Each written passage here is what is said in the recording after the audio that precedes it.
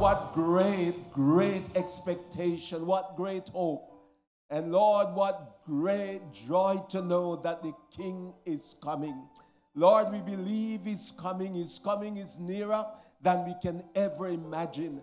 And that is why in anticipation we look forward to hear the sound of the trumpet. Oh God, hymn writers, I can hear the trumpet sounding. Oh God, what a day it's going to be when that marching throng, when the church of Jesus Christ, we shall gather together as one, and we shall worship you as King of Kings and Lord of Lords.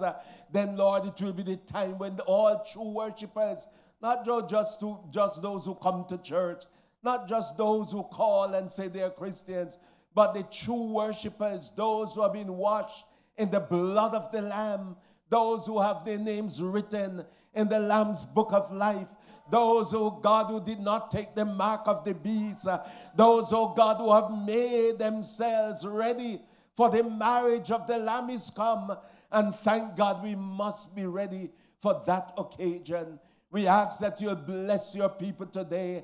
We pray that you'll draw us closer to you today. If ever a time we need the Lord, surely we need him now. If ever a moment we need a closer walk, surely it is now. And so we pray that you'll minister to our hearts today. We pray that you'll bless us as a church. Lord, our one aim or one desire is to see Jesus someday.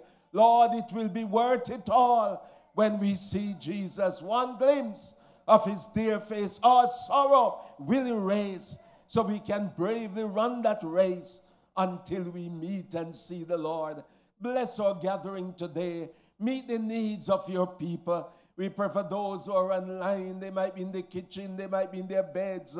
They might be in the gallery. Some of them might just be watching, turn on the television set and going to this channel that they can see us. We pray in Jesus' name that God, you'll bless them. And we pray that somehow that they might have church in their homes this morning. They might have church in their lives. And for those who might be discouraged, feeling deflated, feeling as if no one cares, help them to know, Jesus, you love them and you care. And God, you're going to see them through. Bless our congregation today. Meet every need. Bless your people. Wherever they're from, we pray that your presence might be so near and they might know that God is able. Strengthen our people again. Take time to pray for Sister Isaac. We pray you'll strengthen her. And even as she would lay to rest her dad in the next few days, grant them hope and encouragement. And Lord, may they know that God has not given up on them. And God, you have a blessing, a great blessing, even for them. Continue to have your divine way. Bless all our churches. Bless our district. We pray for those in St. Kitts. We pray you'll protect them today. And we pray that you'll be with them. And we have heard our churches gather. We pray that, God, you will be glorified today. Have your divine way. And we give you praise, glory, and honor because you alone art worthy. And the Church of Jesus Christ say, amen. Say it again. Amen. Amen.